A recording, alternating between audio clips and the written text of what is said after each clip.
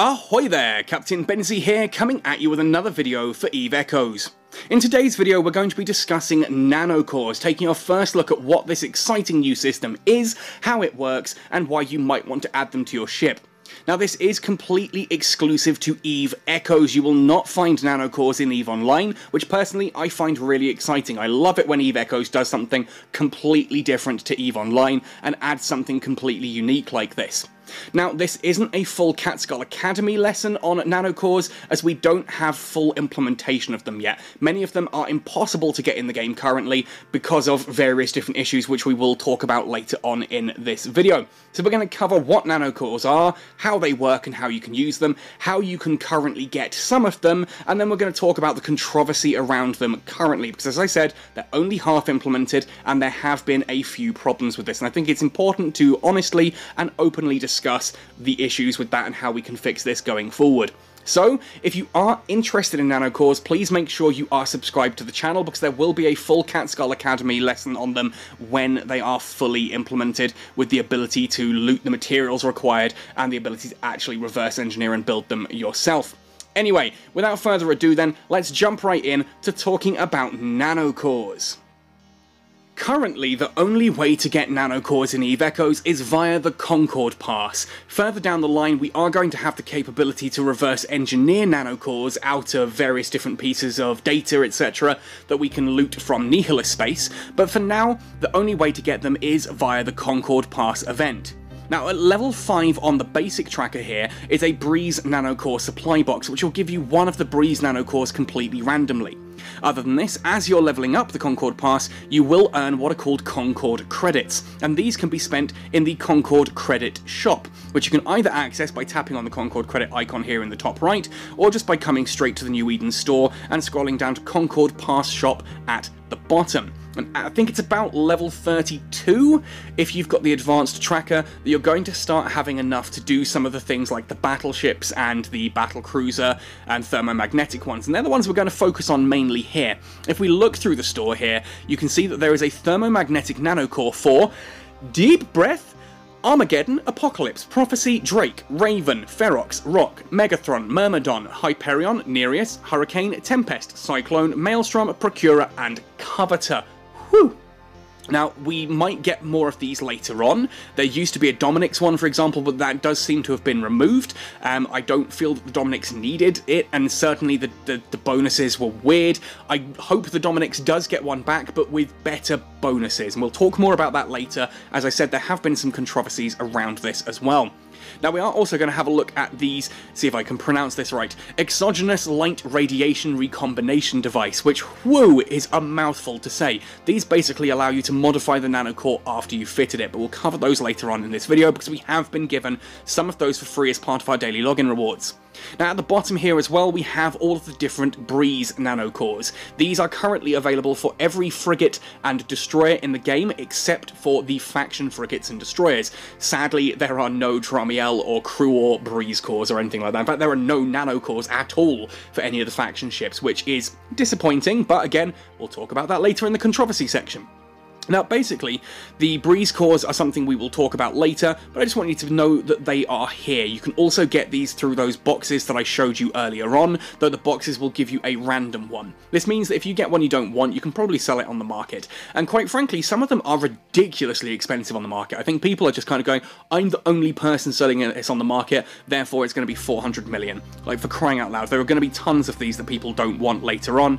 I think it's a bit expensive at the moment, but hey, we'll talk about that more later. What we're going to have a look at first of all then is the thermomagnetic nanocore here for the Hurricane. Now, this is the fitting I use on the Hurricane in live.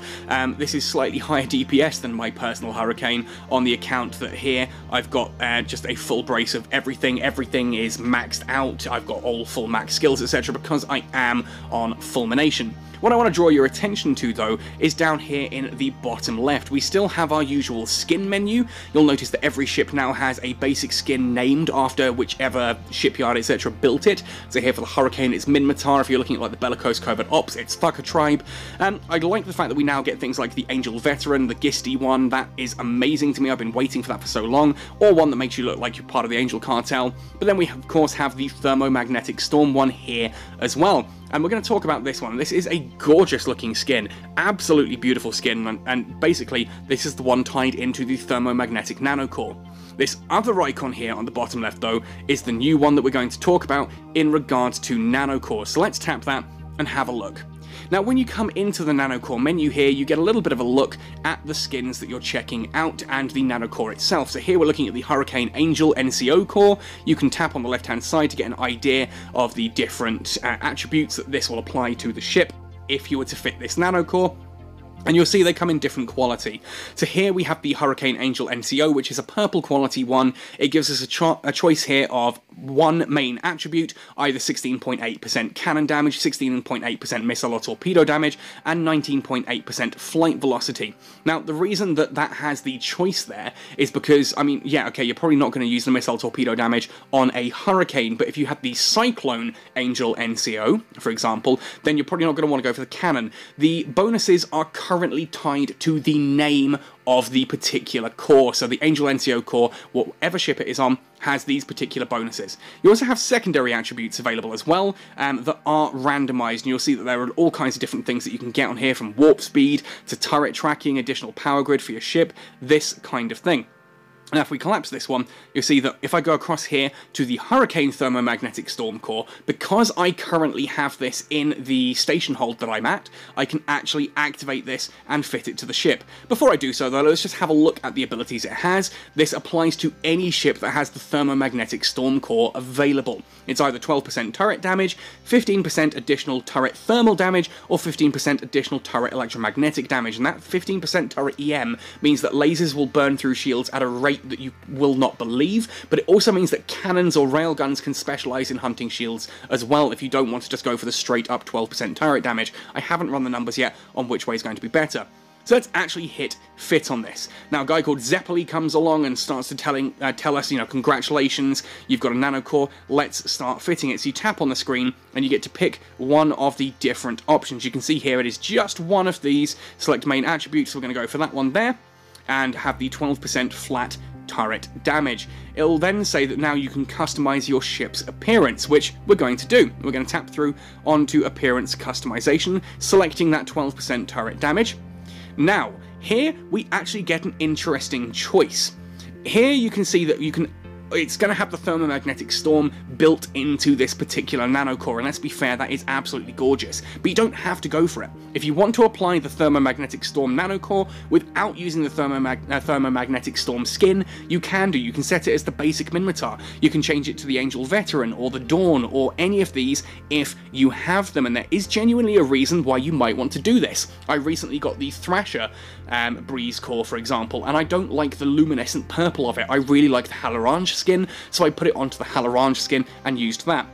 More interesting as well, once you confirm which one you want, you get the capability of actually recoloring the entire ship and the skin. So if we turn the saturation and the values here right up, you can see we can add like a purple accent around here. We can go into a second color, which is currently another black section. We can add, let's go for a bright blue, just to showcase how ridiculously cool this customization is. Now let's take this one up to a deep red. There we go, let's take that to a deep red.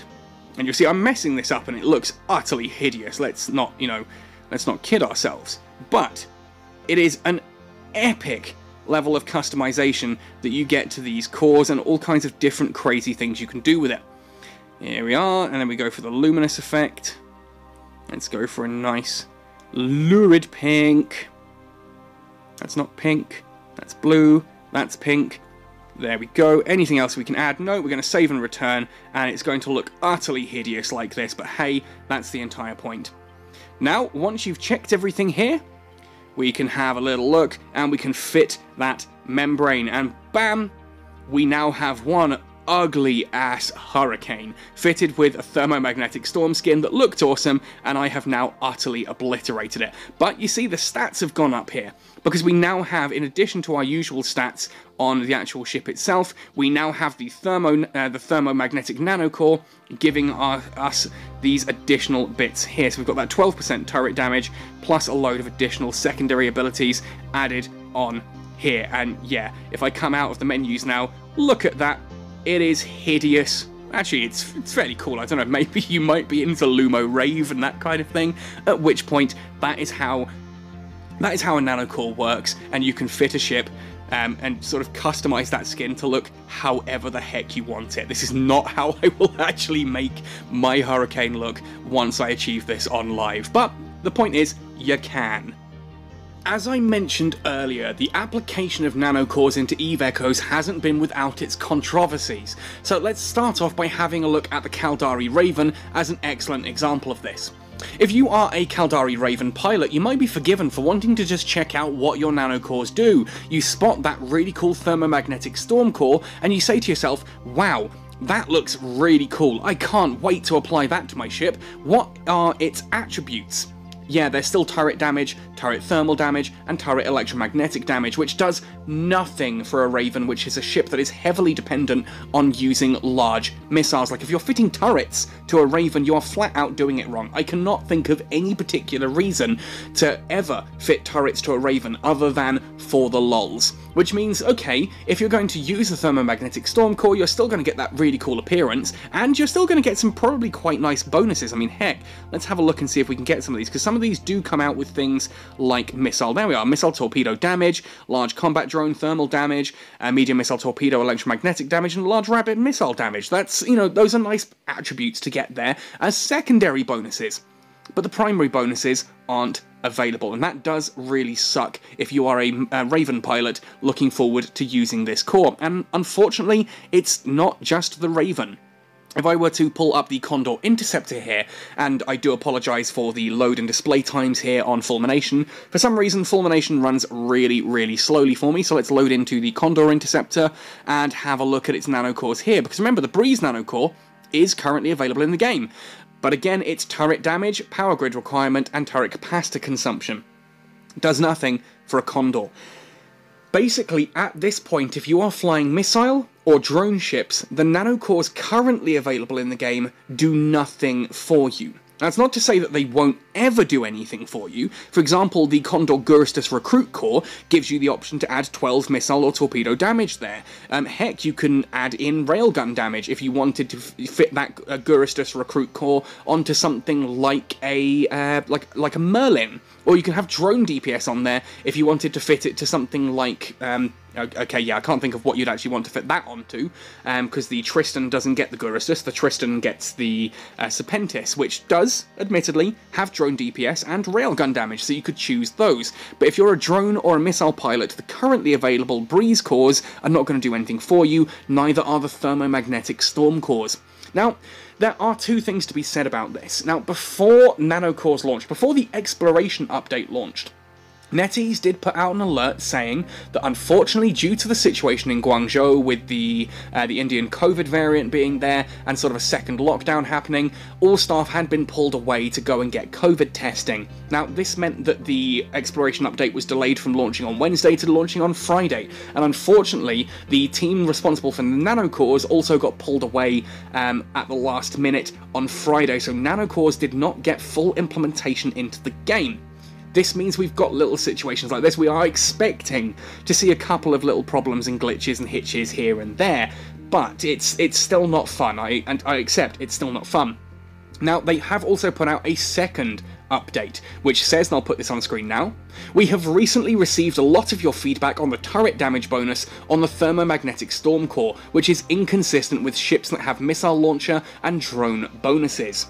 We initially had two reasons for implementing it this way.